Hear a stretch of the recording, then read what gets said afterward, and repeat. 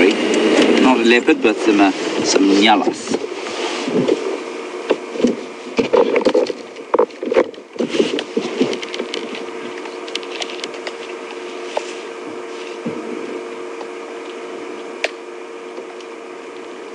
If you can hear that crunching noise,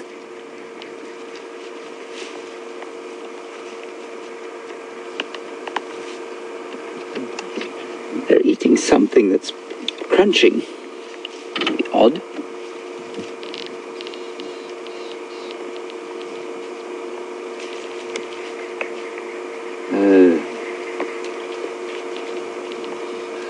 I think it's probably the pods there's a scraggly sort of knobthorn bush where they're eating, and I suspect it's the pods from that knobthorn tree.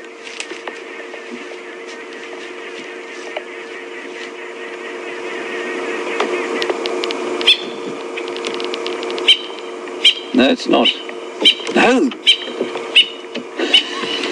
That's incredible. Did you get that, Andrew? I don't know if you managed to get it. Try and pick up the bull there.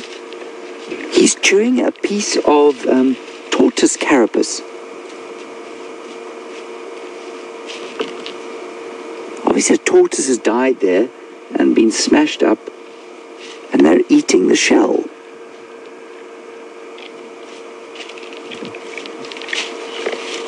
That is absolutely amazing. I wonder if you can hear that noise.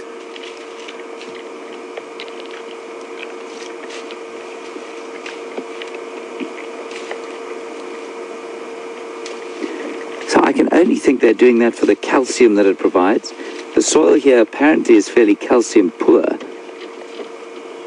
And so perhaps they know that they're a little bit nutrient deficient. Isn't that amazing?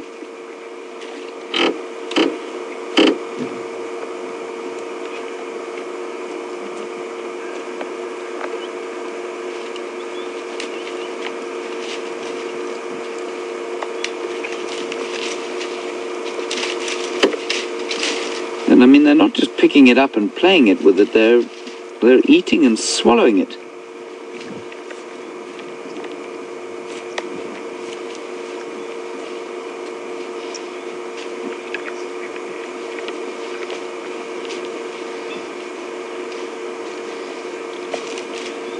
That calcium, of course, will be crucial for bone development. It probably goes into their hair and their fur, definitely their horns.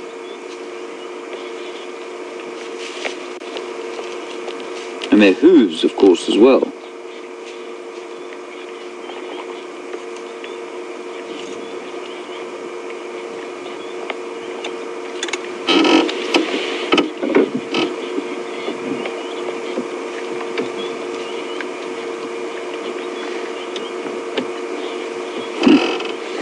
That really is truly spectacular to see. I'd love to know if anybody has seen that before. Look at them salivating away at the delicious nature of that tortoise shell.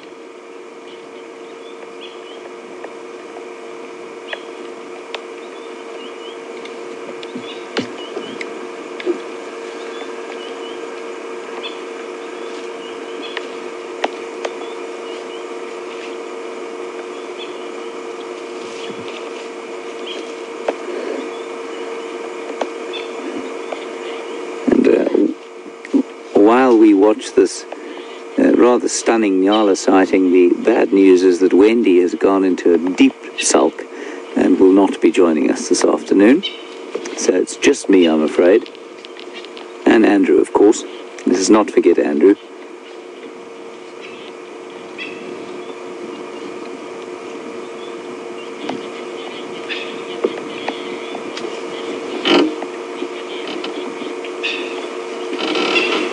Really is really special to see.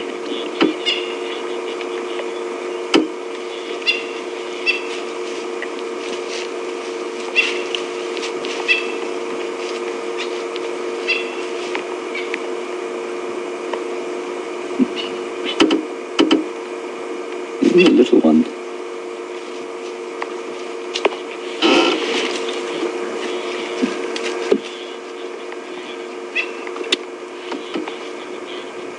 Hearing a squirrel alarm calling off to the right-hand side there.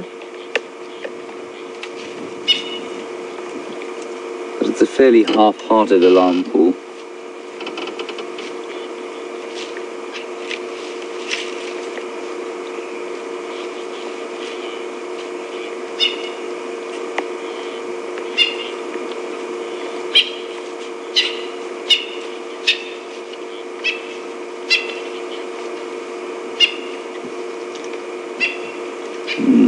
Look at the way the sun shines through his ears there.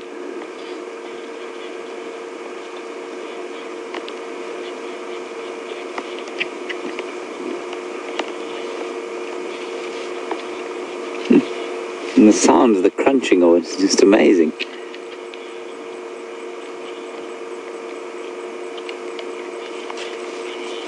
Right, well, let us leave these Nyalas to their tortoise shell and make our way into the glory of the setting sun.